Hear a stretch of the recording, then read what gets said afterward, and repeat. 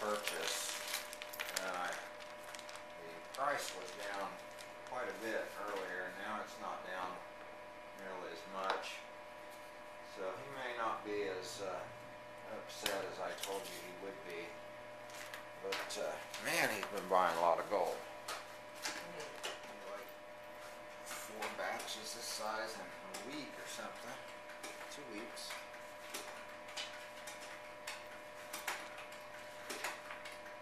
That is about the sweetest little pendant I've ever seen. Martin. Uh-huh. This guy bought, all he bought was postcards. Uh-huh. I don't know, what do you think, $8? That's still too much, isn't it? Well, it depends on how we ship it. Oh boy, now this is, I don't know about that piece. That ain't looking quite right. This ought to be very bendable, and it's not. The marking on it's pretty strange. There's something I don't like it. There's something wrong with this.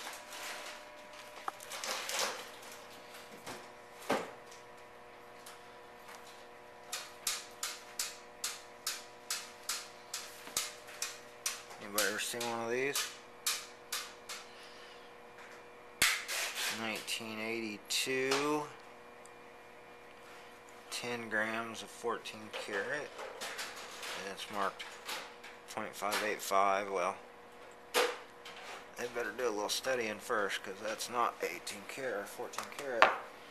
It's 583, folks. Let me do my math, because they're making me feel stupid. 14 divided by 24, .583. I don't know why they do that.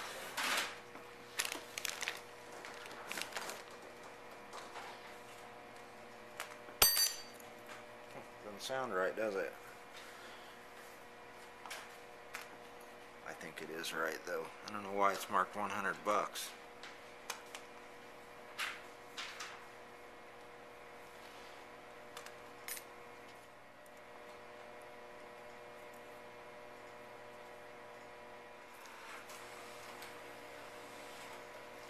I swear I don't think there's anything easy in this lot.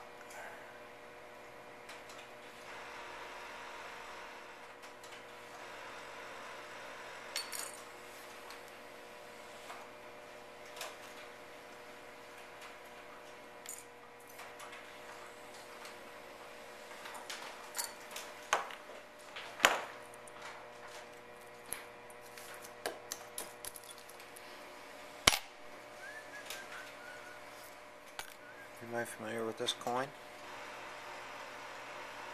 I'm not. 14. It will need some additional research. I'm going to give you a little tip, and I've given you this tip before, but we'll go over it again. I'm always in a hurry here because there's only one of me, and sometimes more lots than I can handle if I'm taking my time. But this big puff earrings like this, you know, it's marked 14 karat, but if you're in doubt or whatever on them,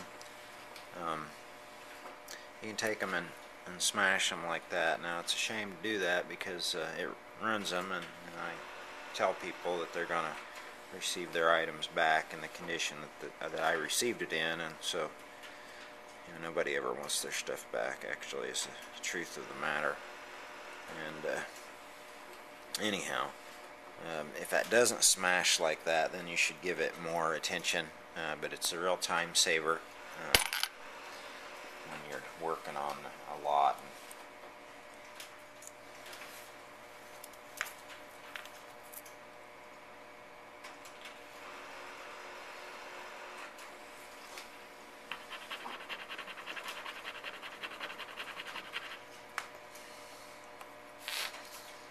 I don't know how other others handle this, but when I'm doing my stone thing, I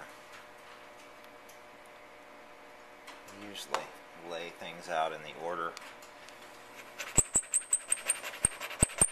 that I'm scratching them, and you hear that squeak. Normally gold won't do that, and these items here are very suspect. I think they're probably alright because, you know, somebody evidently bought them for gold, or I wouldn't be getting them in, so chances are they're going to be good, but they don't quite feel right on the stone, and I will probably test these in multiple directions, so to speak. And my file's missing, so I have to use the other file.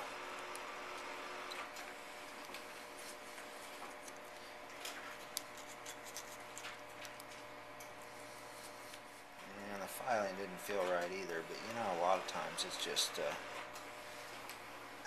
being spooked from the market being as high as it is. Now this piece here, I want to find out, I'm sure it's gold, but what I want to find out is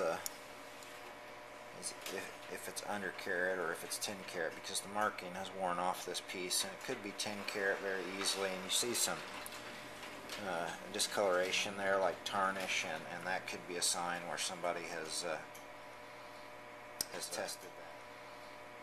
tested that for carat purity before, and it's all messed up already, so I don't have to worry about damaging the thing. But what we're going to do is we're going to stick a little bit of 14 karat acid on that and get it to stand up, which it doesn't seem to want to. And if the 14 karat acid discolors it, then I'm going to know that it is 10 karat gold or 12 karat or something.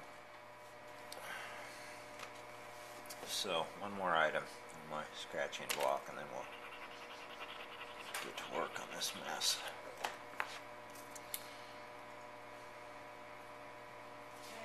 I actually hate to test stuff. I would rather rely on my instincts, but hey, sometimes instincts just don't cut it. Let's see if you guys can see a pretty good view of that.